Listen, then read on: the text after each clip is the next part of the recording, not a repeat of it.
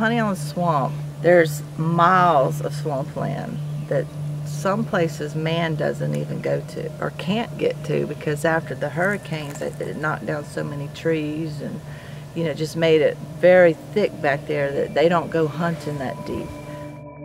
Well, the Honey Island Swamp Monster is a creature that my grandfather Holyfield first had an encounter with back in 1963. He was with a hunting buddy, Billy Mills, and they came upon this creature that was down on all fours in a clearing when they were on their way to a campsite they'd been clearing out, and they built a camp out way out in the swamp. And this thing was on all fours, like as if it was rutting in the, you know, doing something, and Billy was like, "What is that thing?" And when it heard its voice, it stood up on 2 feet and turned around and faced them. And that's when he got a look at its face. And he said he didn't know what it was going to do at that point, because it was scared him, you know, because it was pretty big, and he always said it was like menacing looking. And so he went to get the guns out of their backpack, because they had their guns all zipped up because they were toting supplies at that time. And by the time they got their guns out, it had ran off. And so they kind of thought, well, we better go, you know, see what that was, and they went after it, and then they never saw it at that point again. They never thought to look up in the trees. They never heard it break water, but they didn't think to look up. And over the years, other eyewitnesses, you know, had stated that they saw it up in a tree, so it obviously could climb. But he just described it as this something he'd never seen before. He said it was close. It looked similar to like what a baboon would look like. But when it stood up and looked at him, he said it was almost too human-like. He wouldn't have wanted to shoot it unless he would have had to, because it looked too human. But it wasn't human. And the thing he remembered most about it was its big amber color eyes. He said they were set real far apart, really intense, and looked straight at him.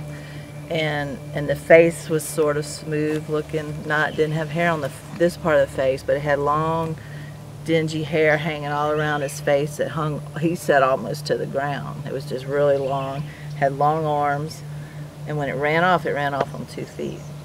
So, and he stood 6'4", so he said this thing was as tall or taller than he was, but it was kind of at a distance, so he really couldn't tell, but he did say it had to be at least 7 foot.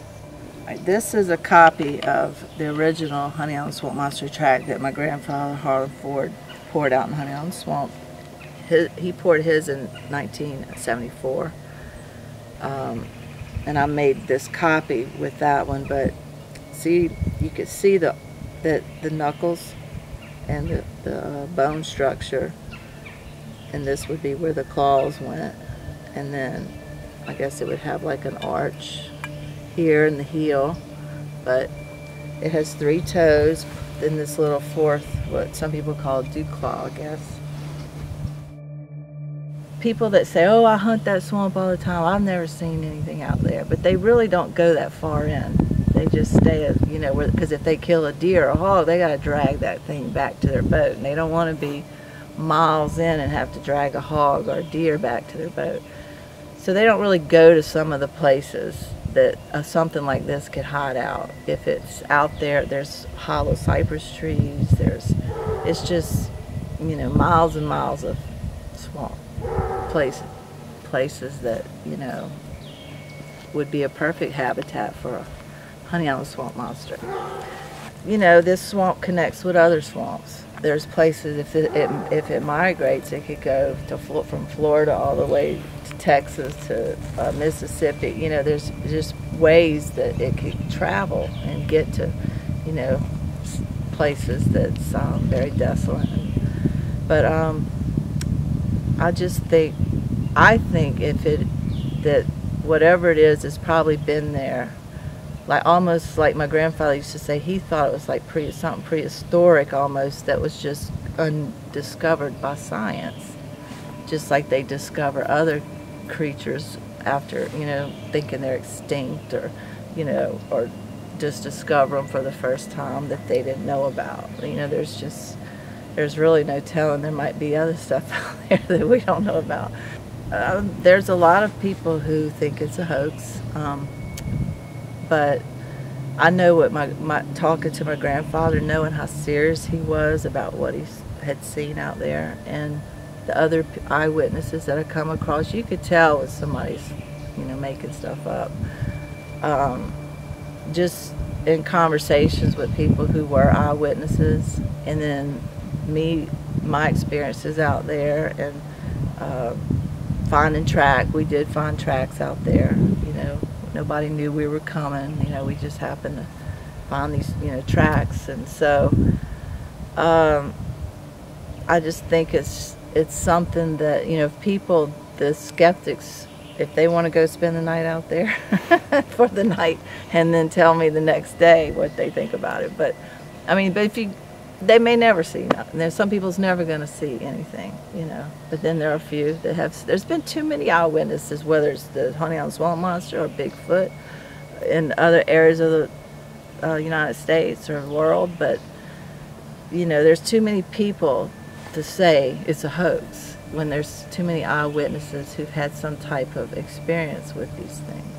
I don't think it's something we have to be scared of and worried to the point where you can't go out here fishing or hunting. Just be careful. If you do confront it, don't make it angry.